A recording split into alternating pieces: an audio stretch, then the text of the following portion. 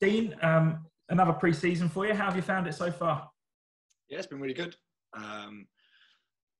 Always challenging, always hard, especially this week with the weather and how hot it's been. It's been a little bit more difficult, but it's as to be expected this time of year. So yeah, it's been good. Some cracking facilities you've gone to as well. I mean, it must give you a lot of ideas to give the chairman when he starts putting, a few more plans down when it comes to that training ground at the Bowl. Yeah, it's amazing. It's been a bit unfortunate, really. Sort of my time here at MK, the sort of training ground's always been talked about, but never actually come around. But to be here with the pitches and all the support facilities that they have is amazing, really, and it just shows what can be done. I think this is an extreme level, but I think it's exciting too. And if you could replicate a little bit of this for the training ground, it'd be great. How's everything gone then? Obviously fitness is now beginning to build up. The games are starting to come a bit thicker and a bit faster, and it's all starting to ramp up now towards the start of the season, isn't it? Yeah, so I think once the games start, you're generally over the worst part of your running, and it's sort of more into your football and tactical stuff. So it's progressing. You can feel it progressing. I think the quality of teams you're playing sort of ramps up, and the crowd's back next week, and then the Carling Cup after. It's sort of moving forward until we get to that sort of first game of the season. So it's been really good. I think it's been a pretty good camp so far. I think we've been relatively good with injuries. The young lads that have come up from the youth team have done really well. The boys that we signed have sort of settled in nicely, and the ones that are here have done well and progressed. So I think it's been a really positive few weeks. I feel like we say it every summer, but there's been a massive turnover of players again. Loads of people out, loads of new faces in. Does it feel like a new MK Dons from the one that started last summer?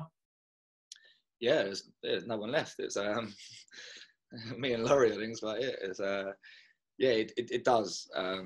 It does. It's got a different feel to it. A lot of sort of 21, 22 sort of age group sort of thing, and so it's got that sort of youthful feel to it. So it's definitely been a big turnaround, but it's good, and the new players have come in and bought into it and sort of understand what we do, and all quite intelligent players. So when we've been on the training pitch, they're sort of picking it up quite quickly, and they're shown in the games. I think they've settled in reasonably well. Russ has often said, when he talks about the new signings, that they have seen MK Dons and saw the way you played last season and were desperate to be a part of it. Does that make you feel good as well, knowing that there's an awful lot of players out there who are desperate to come and play for Dons? Yeah, it's nice that people respect the way you play or want to be involved in what you do because of how it feels to play against you or to watch you. So, I mean, that's really good. It's it's a sign, obviously, that we're doing something right, but we want to add to that sort of winning games and being successful. I think we've established a style now, and now is just a case of perfecting it and getting better at it so that we can achieve some success. That must be the goal then, not just to improve on 13th place last season, but to really make a push for something really exciting and maybe even promotion next season. Yeah, I think like I say, we're probably the dark horses in a way. I wouldn't put ourselves out there with this summer's been crazy with Wigan and Sunderland and Ipswich. They're spending phenomenal amounts of money, and I think it's probably the toughest League One for 10, 15 years, I think, and it's all sort of crushed up a little bit. And you've got some big teams coming up, some big teams that come down, and 3 or 4 big ones that haven't managed to get out yet. So it's going to be a really tough league this year. But we're confident in what we do, and we believe in ourselves, and we'll be giving it everything that we got to make something happen. This close to the start of the season, though, you guys must just be desperate for it all to kick off now. Yeah, I think